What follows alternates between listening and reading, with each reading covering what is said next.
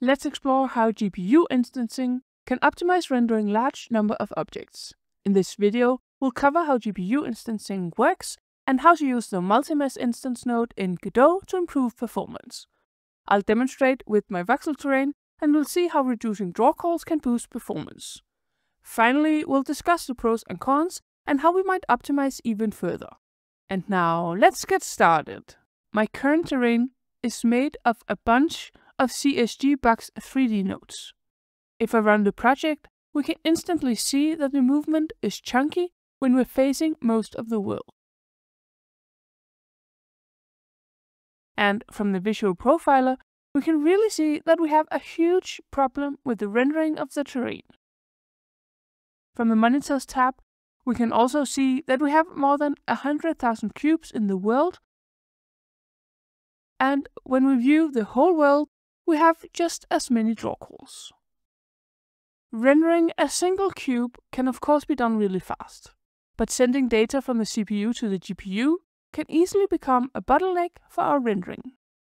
Each draw call we make will not only spend time rendering the actual vertices required for the drawing.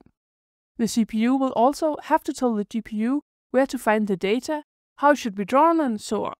So while the actual rendering might be fast, giving the GPU the commands required for the rendering isn't. This is why we usually want to limit the number of draw calls as much as possible. There is of course more than one way of doing this, but in this episode we'll look into GPU instancing. Instancing is a technique that lets us render multiple instances of the same mesh using a single draw call. In later episodes, we'll continue to optimize our voxel terrain using more advanced and custom methods. Using the profiler tools I talked about in the last episode, we will then be able to properly compare how the more custom solutions perform compared to just using instancing. In Godot, we can use the MultiMesh instance 3D node and the MultiMesh resource when we want to render using GPU instancing. I've left 3 links in the description to where you can learn more about MultiMesh optimization and animating thousands of fish using MultiMesh. So go check those out if you want to dig deeper into Godot's MultiMesh after this video. Please note that this solution only handles rendering. Collisions have to be handled in some other way. Now let's start by adding a new MultiMesh instance 3D node to our world scene. And from the inspector menu, we can then create the MultiMesh we'll be using. When we've created the MultiMesh, we then need to specify that this is for 3D. A little further down, we can then set the mesh that we want to create a lot of instances of. In our case, we can just select the box mesh. With the new mesh selected, we can also add a standard material and use the albedo color to define a color for the mesh. I'll later show you how we can tell the MultiMesh what color the individual boxes should be, but we'll just start with the same color for all the boxes. Finally, we should also add a reference to our MultiMesh instance at the top of our world script.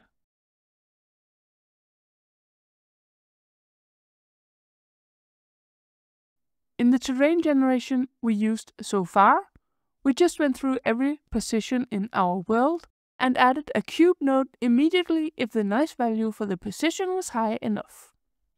But when we use a MultiMesh for our GPU instancing, we first need to set the size of the buffer we'll be using to transfer data from the CPU to the GPU. So we need to know how many instances of the cube mesh we want to draw before we can add any data about each individual instance.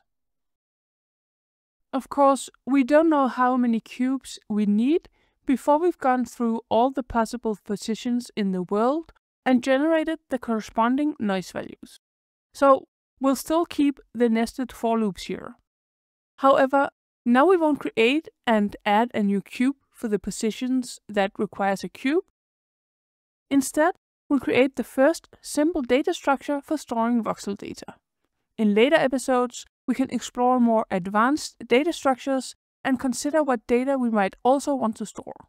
But for now, we'll just create an array to store the positions of all the cubes we want to place.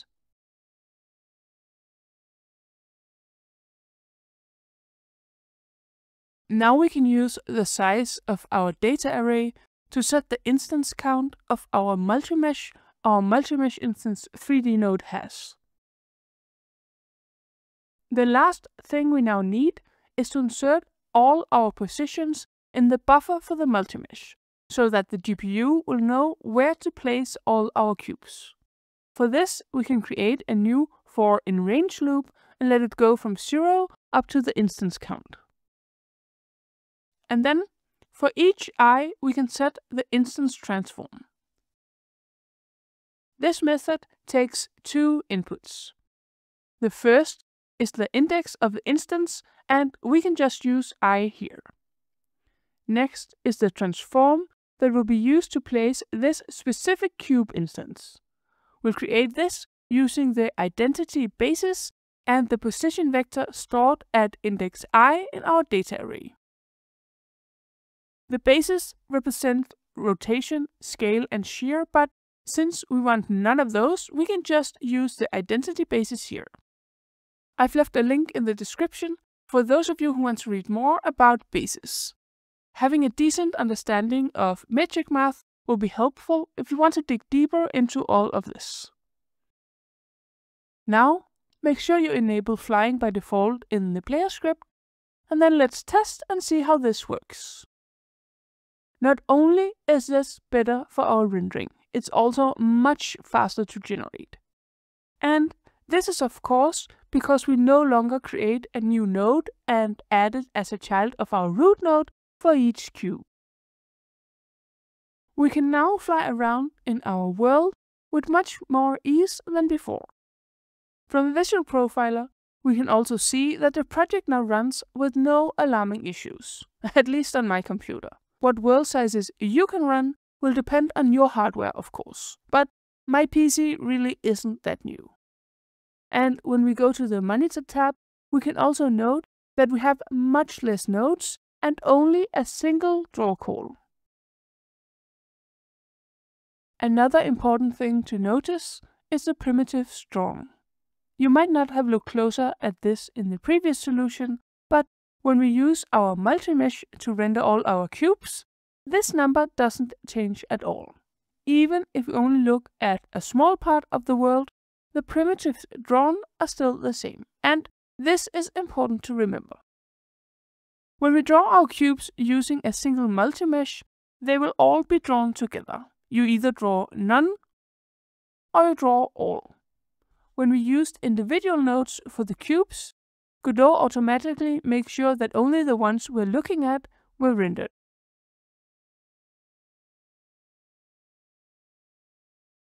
So, if you're using MultiMesh for any parts of your project, you need to keep this in mind. Now, let's disable flying and... oh, now we're falling directly through our terrain. As I specified earlier, GPU instancing like this only takes care of the rendering part of our terrain, so we don't have any collision. We could try to create a new static body 3D with its own collision shape for each cube like this. And for smaller worlds, this might be fine. But let's see what happens when I try to create a larger world using this method.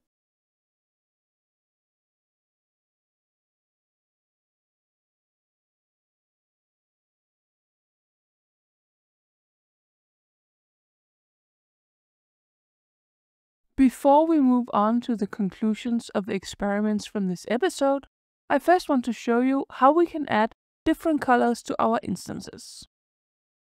First, we need to enable the Use Color property on the MultiMesh we created for our MultiMesh instance node. Next, we need to go down to the Mesh, open the material we created, locate Vertex Color and enable Use as Albedo. And then it can also be a good idea to set the albedo color to white, but please experiment with this later and see how the two affect each other. Now we're ready to define a color for each instance, but first let's create a few colors to choose from. For this, I'm creating an exported array of colors, and from the inspector menu, I'm then adding 4 colors to the array.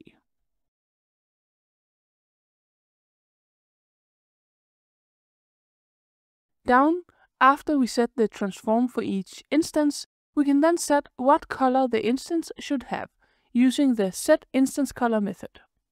The first argument should be the index number, and the second should then be the color. Here, I'm just selecting a random color from our color array, but please try to use this to experiment with other ways to select the color. And now, our cube should be a little more festive.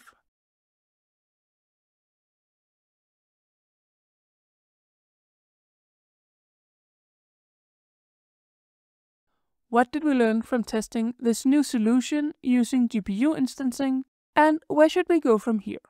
Well, first of all, we can confirm that limiting the number of draw calls makes a huge difference. I went from only being able to render a relatively small world to flying around in a notably larger world. However, we still aren't at a place where I would just say, hey, this is fine, let's ship it. There are still so many things we need to consider if we want to make something that's usable for an actual game. First, there's a collision, of course. We need to consider how we can create a solution that also makes it somewhat easy for us to add collision to the world as well. So far, we've also only considered a static terrain, but what if we want to be able to place and remove blocks as well? How can we implement this, and what problems might this cause that we also need to deal with? And what about memory? Is using a plain array a good idea for storing our voxel data? And are there other types of data we need to store besides just the positions? What would we need to change if we wanted an infinite world? There really is so much we can dive into. Next time, I'm thinking we'll look into creating a custom mesh for our terrain and see how this benefits our project, and also how this will compare to using GPU instancing.